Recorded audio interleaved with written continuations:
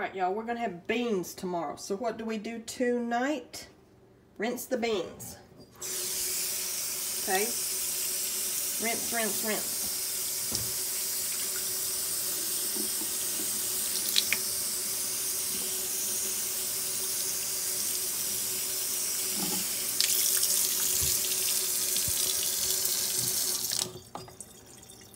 Now, we're going to put them over here in a pot. I use these right here, beans. I'm sure y'all have seen them at Walmart or wherever. Then we're going to put them over here.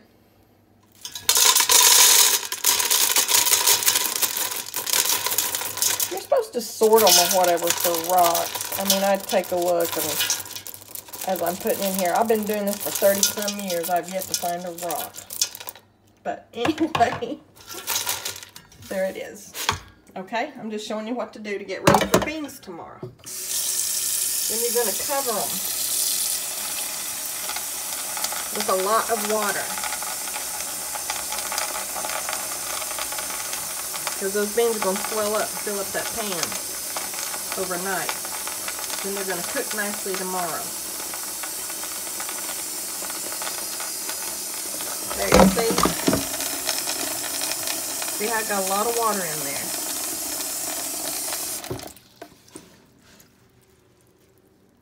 Whoa.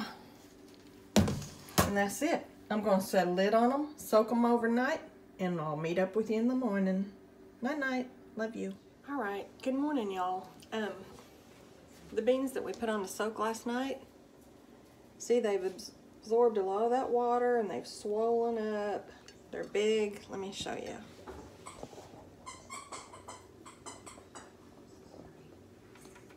See, this pan has got probably, it's over half full now of beans.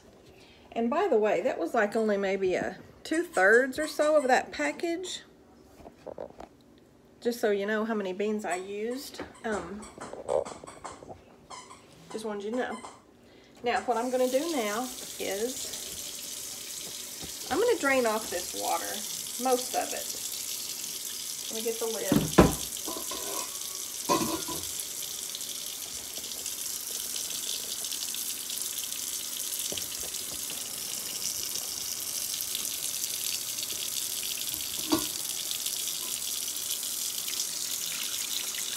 I drain off the soaking water. Not everybody does.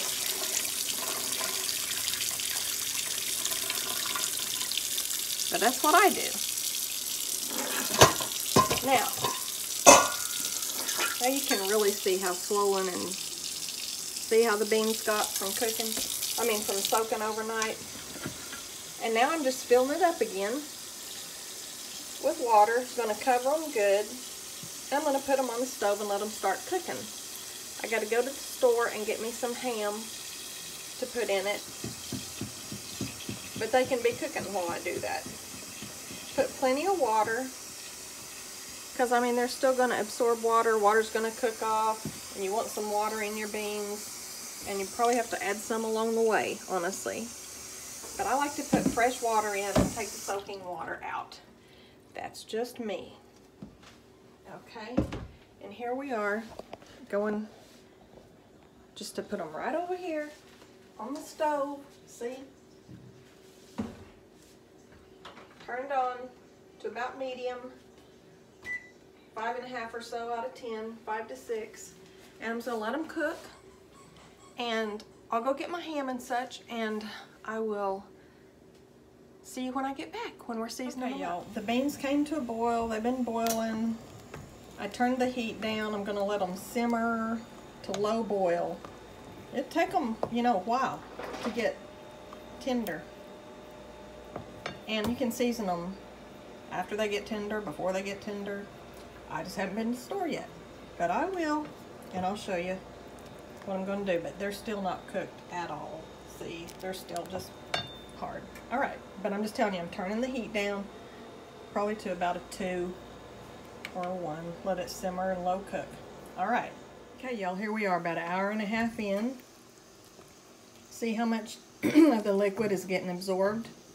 So I am going to add a little bit more. Just a second.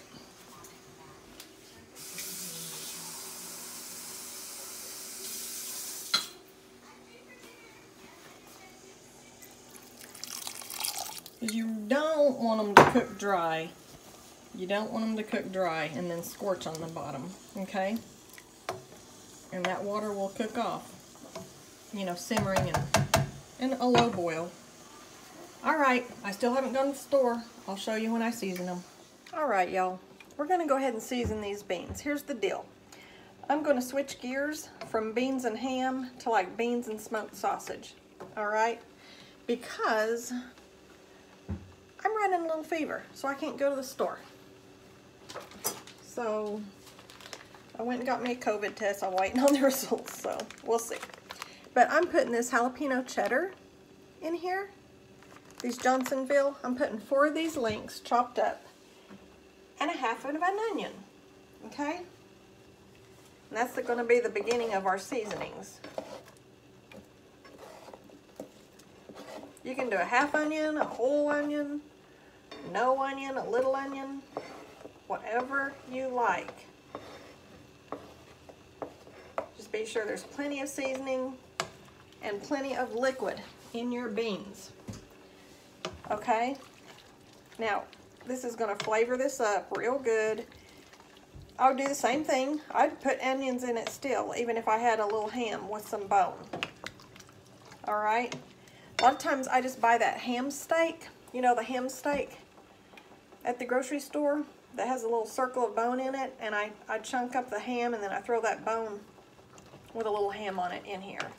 If I don't have a big ham and a big ham bone. That's just one way to do it without spending a lot of money or having to fix the big ham. Now, beans take a lot of salt just like potatoes do. So don't be appalled. It's not like these are going to taste real salty. They soak up the salt. Yes, they do. And I will season further along the way. Let me add just a little bit more water so the water will be getting the seasoning.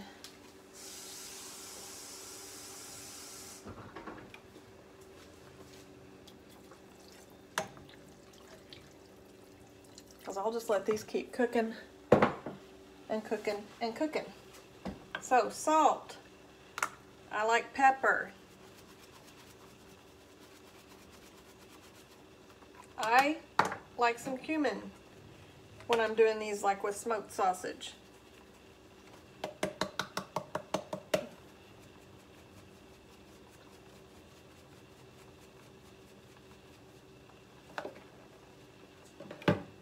That cumin doesn't come out in hefty dose. It's not like I'm putting a gallon of cumin in here. But you can smell it. Yep. Chili powder. And this is not McCormick's chili powder. This is Morelos from Moore, Oklahoma. I like some chili powder in my beans.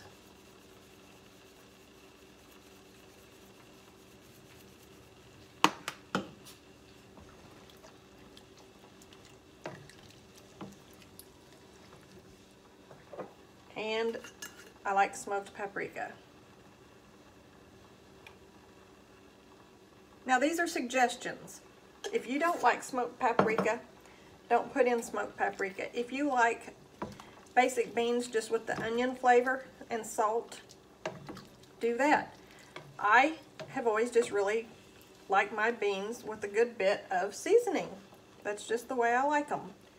Doesn't mean I don't like them the other way, or the other way is wrong. It just means that this is the way I like them. And I can barely smell that cumin, so I'm going to put a little bit more in.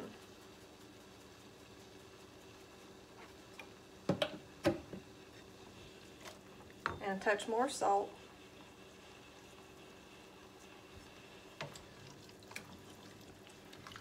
And I'm going to go off, and I'm going to let these cook.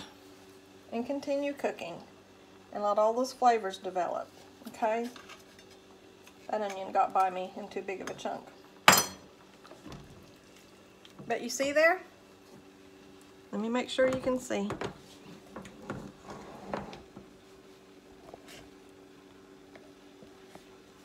So you got your beans and your onions and your smoked sausage. I also have some andouille sausage. I thought about putting in it, but I just wanted the spice of the jalapeno cheddar. And some people use, and I have used just hot links. But oh my gosh, you can make beans with about any protein that you have. I have made them with leftover barbecue. And then you have cowboy beans. They're dadgum delicious. Like what you get in the barbecue restaurant. So anyway, I'm stuck home today for now, so we just switched gears and switched from beans and ham to beans and sausage. Alright? So y'all just, I will check back with you in a little bit when it's all done. Alright? Have a good afternoon. Okay, y'all. These beans have been cooking probably 4.5, 5 hours. And this is what you end up with. Thick, juicy beans that are tender. And you stir them throughout the cooking every now and then. Come in and stir them. And that starch helps to like thicken up the juice on them a little bit. Okay, just the starch from the beans does. And add water as needed so that they have plenty of liquid so they don't scorch. You add more water, sometimes you add more seasoning. I'm going to tell you, you saw the seasonings I used to begin with. When I'm re-seasoning, I use Satcheries. They come out with lots of flavor, plenty of seasoning. Cornbread's just come out of the oven. And that's that, okay? It's that easy to make beans. It's so simple. It takes time, but like if you're home, it's not like something you're tied to. And then right here,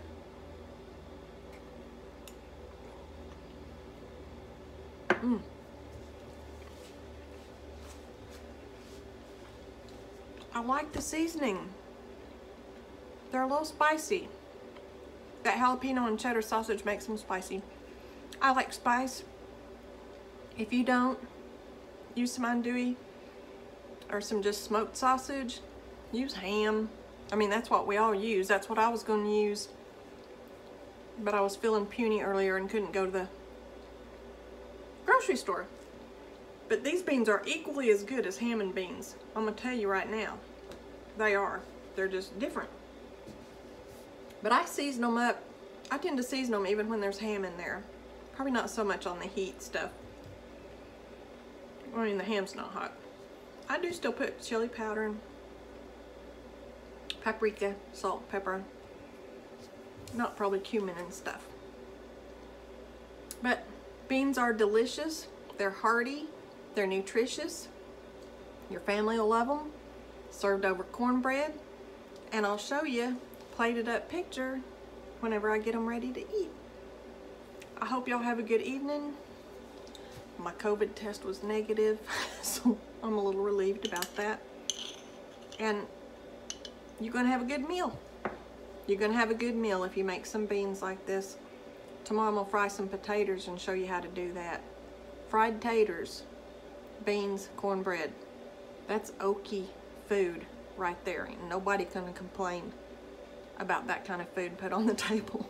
If they do, you don't need them in your life. All right, y'all have a good evening. Love you. Love you kids. Emily, Chase. Love you.